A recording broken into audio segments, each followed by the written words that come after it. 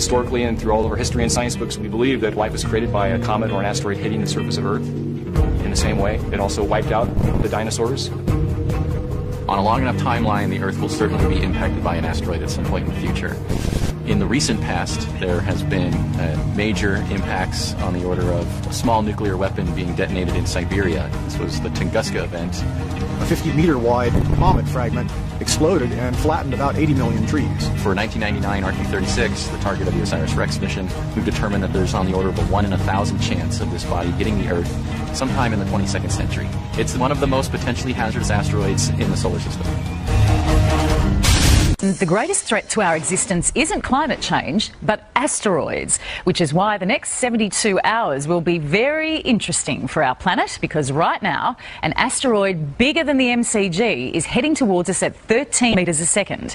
Are you serious? Are you literally serious? Asteroids! Well, there are people freaking out right now, folks, that September 23rd or 24th, the Earth is potentially going to get hit with a massive, catastrophic, apocalyptic, cataclysmic asteroid deep impact. Now, wait a minute. Everybody calm down. Calm down. Go ahead and make some more coffee and just relax. We're gonna die. We're all gonna die!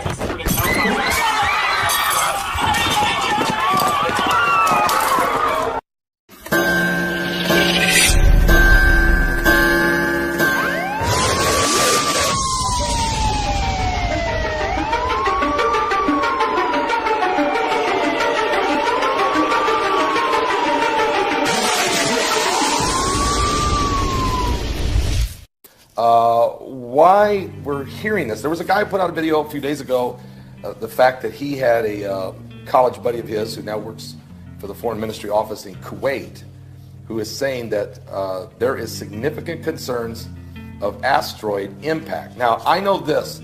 I reported it earlier, I forgot when, a few days ago, that China discovered an asteroid.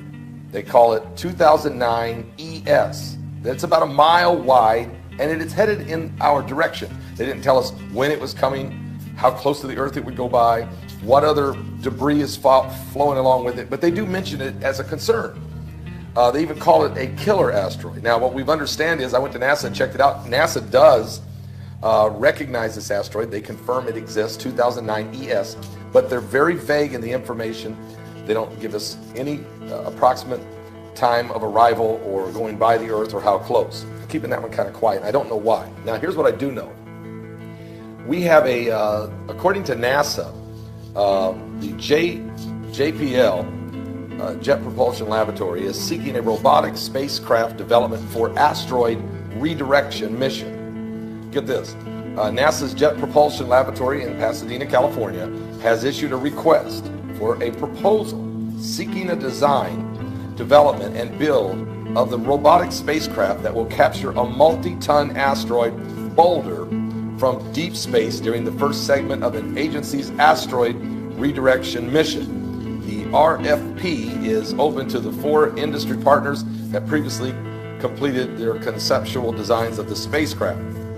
ARM is a 2-part mission that will integrate robotic and crewed spacecraft operations, improving the ground of deep space to demonstrate key capabilities needed for the NASA's journey to Mars. So the robotics segment of the mission completed its key decision point B review in August, which served as an authority of the JPL to proceed with its next procurement phase. There are 4 vendors that are trying to come up with a spacecraft. They want this robotic segment, or ARM, to be able to demonstrate some advanced high power, high throughput solar electric propulsion. Now, NASA is admitting, matter of fact, in the year 2021, they want to launch this space probe. They want to send it up to a major asteroid, pick a boulder up off the asteroid, and then ride alongside the asteroid, hoping that the gravitational pull will be just enough to nudge the asteroid in a little bit, redirecting it so that when it goes by the Earth, it will not pose any threat. So obviously NASA knows there are certain asteroids headed in our direction. The Bible tells us we will have 2 deep impacts. That's not a fairy tale. This is a prophecy. It is going to happen. When, I don't know. But I have a feeling that the elitists do know. And matter of fact, they're building underground cities for the elitists to survive a catastrophic event. Even Jesus said there'll be signs in the sun and in the moon and in the stars, and distress of nations with perplexity in the sea and the waves roaring, and men's hearts failing for fear, for looking after those things coming upon the earth. For the powers of heaven shall be shaken. Then shall they see the Son of Man coming in a cloud with power and great glory. When these things begin to come to pass, he said, look up, lift up your head, for your redemption is drawing nigh. Well, in Revelation 8, I'm going to come back to you here. There's an Armageddon office that, and I reported on this a long time ago. Back in January of this year, NASA Armageddon office aims to protect the Earth from the doomsday asteroids. The White House has sanctioned this Armageddon office. Its job is to check, to scour space, to go where no man has gone before, and to find the doomsday asteroids threatening the Earth. And you can know this, we will get hit. We will get hit twice. In Revelation 8, verse 8, it says, the second angel sounded, and as it were a great mountain burning with fire was cast into the sea, and a third part of the sea became blood. And a third part of the creatures which were in the sea and had life died. And the third part of the ships were destroyed. And a third angel sounded. There fell a great star from heaven, burning as it were a lamp. And it fell upon the third part of the rivers, and upon the fountains of waters. And the name of the star is called Wormwood. And the third part of the waters became wormwood. And many men died of the waters because they were made bitter or poisonous from radiation from a deep impact. So there's going to be two of them. One's going to hit sea, one's going to hit land. They are going to happen. Here's the situation. We don't know the day, the hour when Christ is coming, and we really don't know, at least we don't know, us little people, we don't know when they're going to impact the earth, but we know they're going to. And so does NASA, and so do all of the scientists. And little by little, they're leaking out concerns. And what's causing the heavens to shake? What's bringing this galactical belt of asteroids and meteorites? Is it Planet X? Is it Nibiru? Is it the dwarf star? Is it planet number 9? Is it planet 7X? Call it whatever you want to. Is this what's going to bring about the doomsday effect? The world won't come to an end from both of the impacts, but you'll think it has. Are you saved? Trust me on this one. You don't want to be left behind. And we could have some deep impacts. Matter of fact, I believe we will have some deep impacts before Christ returns. This thing is getting close. And as far as this week, September 23rd or 4th, I don't think you have to worry about that. But you better get things right with God.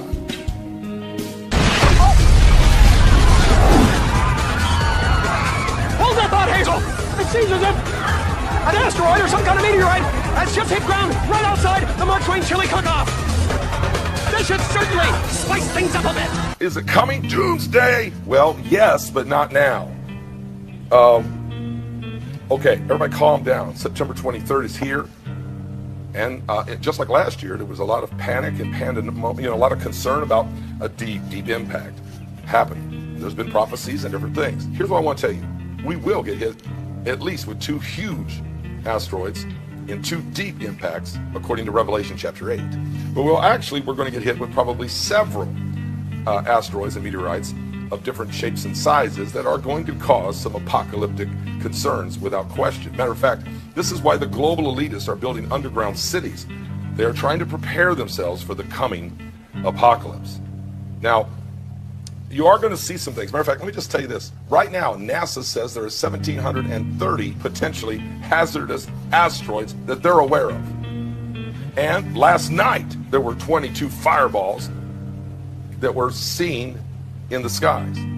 And so we also know that there's an Armageddon office at the White House. And that Russia is working, their scientists working on a nuclear space technology to try to blast incoming dangerous asteroids into space and blow it into millions of pieces. We know that NASA's announced that in the year 2021 they're going to send up a space probe and go find one of the asteroids that they've identified that's still way out there, and they're going to try to grab a boulder off of it and then let that probe ride along beside this asteroid, letting the gravitational pull nudge it off its track. We know that the Chinese have just announced last week that they've identified the asteroid 2009 ES, and they recognize, they call it, it's huge. and they call it a killer asteroid. So, and here's what Jesus said about all these events. He was asked the question about the signs of the end times and what will be the sign of your coming, the end of the world, and what should we look for? And there's going to be false Christ and false prophets shall rise, and there's going to be all kinds of wars and rumors of wars, and nation shall rise against nation and kingdom against kingdom. But then in Luke 21:11, he says this, and great earthquakes shall be in diverse places, and famines and pestilences, and fearful sights and great signs shall there be from heaven. All right? Fearful sights and great signs will be in the heavens or in space, and nothing could be more fearful than an asteroid on its way. Matter of fact, here's what Jesus also said, same chapter, Luke 21.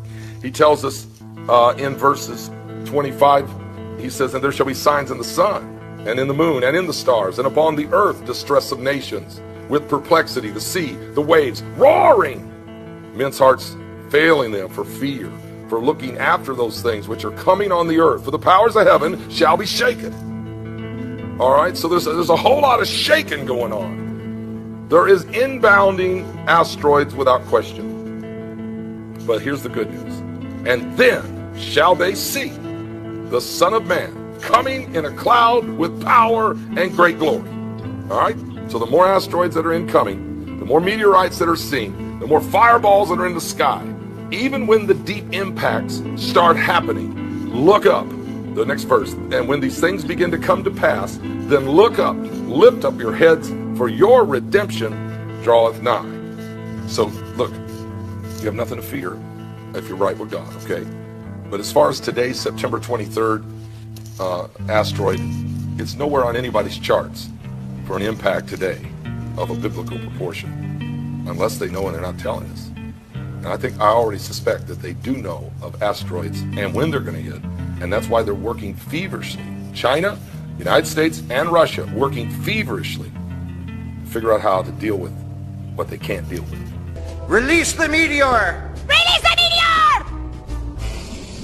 Oh, no way! Right in a Kanyigin! There is an asteroid discovered in December 2004 called Apophis, named for the Egyptian god of death and darkness. It was named only after its trajectory was identified to intersect that of Earth. Had that not been the case, we would not have named it Apophis. We could name it like Tiffany or something, or Bambi. You know, something not threatening. This one was headed towards Earth, Apophis. All right. Once you discover an asteroid, you got to wait a little while to get enough of a segment of its orbit to calculate what the full orbit will be, to know if it will come in harm's way. So, we did that. We, the community. I wasn't the one. We got peeps who do this, okay?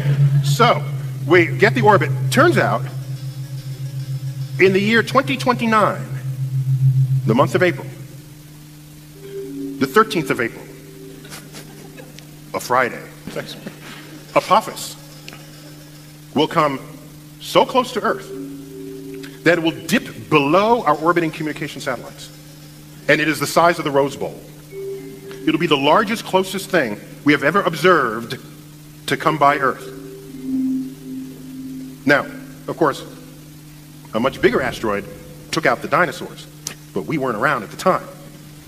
So this is in the era of observing the cosmos with technology.